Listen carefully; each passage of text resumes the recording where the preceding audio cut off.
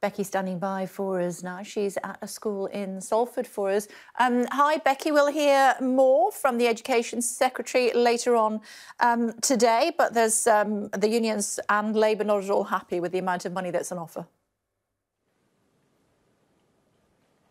Yeah, the unions and Labour might not be happy, but here at Moorside High School in Salford, they are very happy with what's in this white paper, particularly that point about academies. The white paper, the government says they want all schools to be part of an academy trust that is performing well by 2030. Now, Moorside is already part of an academy trust, and I've got the executive head, Chris Davis, here with me now. Now, Chris, why is it such a good idea that all schools become academies? For me, I was lucky enough to join the academy system in 2014. I've therefore seen this system mature over time, and I'd go as far as to say the last 2 years at Concilium Academies Trust has been the highlight of my career so far.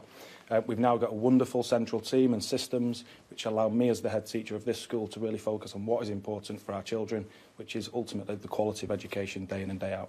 There have been criticisms of this plan that it lacks imagination and also funding, but you think that achieving the grade ambitions the government wants, GCSE grades in particular, as far as this school is concerned, you think that's doable? I think the whole white paper in its entirety, to be honest, really raises the expectations for our young people, and that's what we need to do across the country.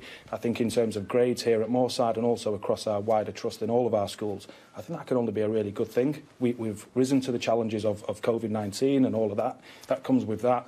So again, we'll raise the bar on expectations and really get to achieve those grades that our students deserve. Thanks, Chris. And that's the important thing now. There might be a disagreement about how education has improved, but following the pandemic, the urgent need for students to catch up, everyone is aware of that and wants that to happen.